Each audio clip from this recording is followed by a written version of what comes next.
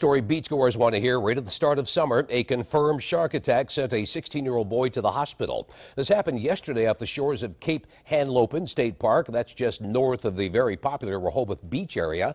11 News reporter Lowell Melser has more.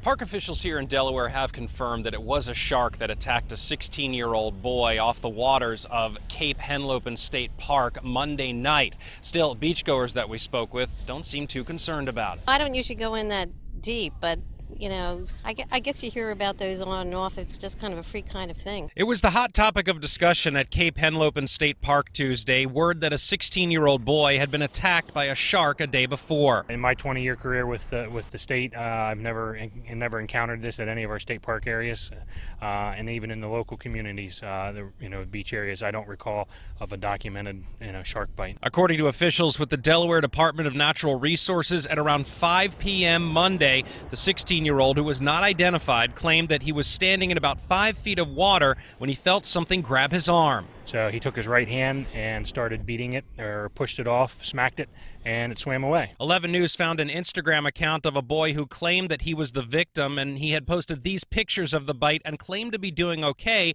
after spending some time in the hospital.